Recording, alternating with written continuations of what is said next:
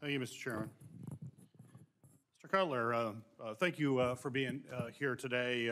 Programs and contracts like those in the Artemis support thousands of jobs across the U.S. Manufacturing supply chain. I'm proud that Michigan is actually one of the top 10 states in aerospace manufacturing. It's home to over 600 aerospace-related companies, and we're looking to that to grow considerably in the years ahead. It's estimated that the Moon to Mars activities have generated over $20 billion of economic output nationwide. However, the President's budget creates uncertainty about the future, as you know, for Artemis program after the next launch.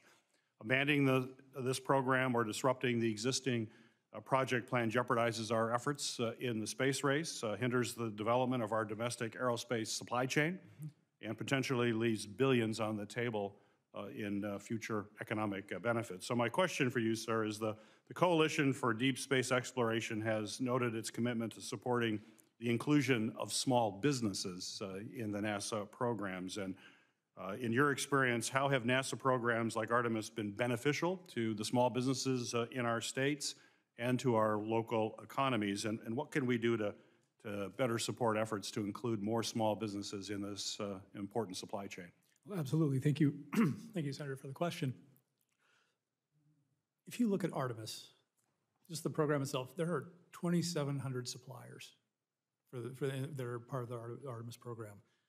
That covers everything from small mom and pop shops making valves, nuts, washers, all the way up to big integrators. We can't have this program without small businesses. They absolutely are critical. And if you think about it, these missions, they need every single piece to work. It's common to hear something like, you need a million things to go right for a mission to be accomplished. You just need one to go wrong. That stems all the way up and down the supply chain. And it starts with small businesses. They are making those initial components that make Artemis possible. So absolutely critical on the small business side. And I think as we go and talked about this a little bit with Senator Moran when he was talking about CRs and that sort of thing, the instability that comes from uncertain funding, be it from not knowing if we're going to shut down, continuing resolution, are we going to continue the program after Artemis 3 with SLS and Orion? All of these things insert instability into a business's understanding. And when that happens, maybe larger companies can weather that sort of thing. Small businesses, that's hard. And I'm at the Coalition. It's a small outfit. We don't have a massive staff. And essentially, I run a small business. I understand what these small guys do. They're busy. If they're working, that's their lives. It's their livelihoods. It's the livelihood of their workers. Right. And if we're not doing things to help them, I appreciate that's the problem. So good. One of the things that we've done from the small business side, from the Coalition, we've brought in some of the prime contractors. We've had them talk to the members of our Coalition, small businesses. What can they do?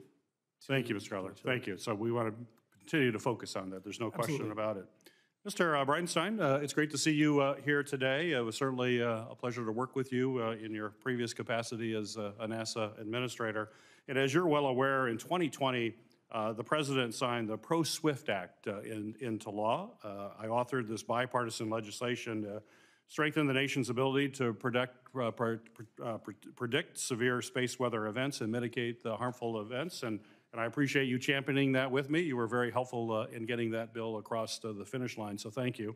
As you know, a space weather event can have implications for power systems, for GPS, other assets in low Earth orbit. And on Monday, the National Weather Service Space Weather Prediction Center actually just recently issued a watch for a potential geomagnetic storm, as you're aware. Continued research is needed to strengthen our space weather prediction capabilities to ensure that we can have these accurate warnings.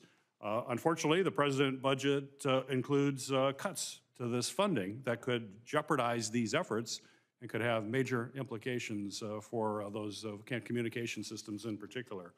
So my question for you, sir, is could you speak to how NASA's science missions, like the Space Weather Program, play a critical role in our everyday lives? This is non-political. This is straightforward. Why do we need to make sure funding for space weather prediction? There's a lot of different reasons to do it. Just from a pure human spaceflight perspective, when we start putting NASA astronauts on the other side of the Van Allen radiation belt in orbit around the moon, on the surface of the moon, those astronauts are in jeopardy of things like a solar flare hitting them or a coronal mass ejection, which would be, of course, even more devastating. And all of that radiation environment the astronauts are exposed to would be devastating. In fact, if you go back to Apollo 11, Neil Armstrong and Buzz Aldrin narrowly missed being hit with a solar flare that could have been devastating for their lives. So we didn't know what we didn't know back then. Now we have the ability to learn and predict. Thank you to you for your efforts to help us with that. But beyond that, I mean, when you think about the capabilities of our satellites in orbit, they become, in many cases, at risk from a coronal mass ejection or solar flares. So we need to be able to predict that. We need to be able to respond before, it's not a lot of lead time. We're talking about a matter of maybe 8 minutes or 10 minutes to be able to respond to something like that. But the consequences of being hit with a Carrington event, which was 100 and some years ago now, 140 years ago or so. But if that were to happen today, it would be far more devastating than even back then, because today we're so dependent on technology, and all that technology would be put at risk. So I think it's important for us to be able to predict and respond and defend our power grid and defend our critical infrastructure, and a lot of that infrastructure, including command and control in space, including GPS, which is important for a timing signal for a whole host of different capabilities here on Earth.